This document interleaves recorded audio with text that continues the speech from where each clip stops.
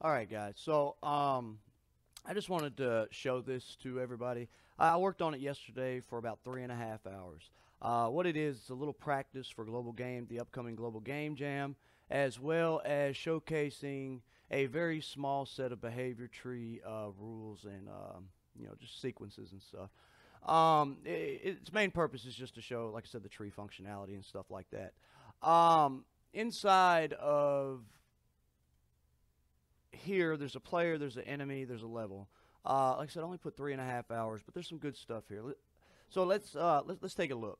All right, so I turned the enemy off. We'll go into that when I get there. I just wanted to run around the level real quick with the player and let you see how he reacts. As you can see, it's a third person. It's not Cinemachine. I created everything in here from scratch as far as the camera system. Now, I did get the characters from the Unity Asset Store, and obviously I had to do some finagling to get them to work properly and stuff. But and then the level, it's a modular pack. I just threw 3 pieces of the modular pack together. Like I said, it's nothing major, just something to showcase, behavior trees. As far as the player himself, he pretty much just walks, and he's got 2 attacks, light attack and a heavy attack. Now once I've dragged the enemy in here and get him going to show you that. I haven't put anything in as far as hit detection or combat or anything like that. Like I said, this is just to show a couple principles of behavior trees. I have put a camera system in here, so once we go to show that portion, I will swap it over. It's just a simple swap to the enemy, and you can actually watch the enemy utilize the behavior tree system.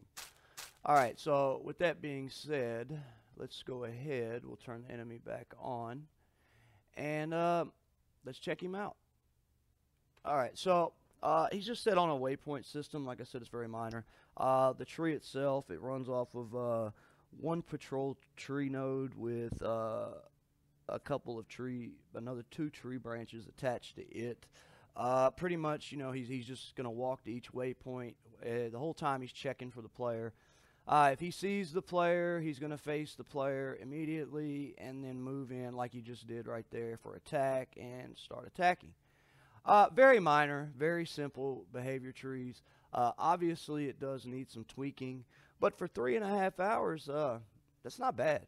So, thank you for watching, and I'll get more into depth into behavior trees probably later on.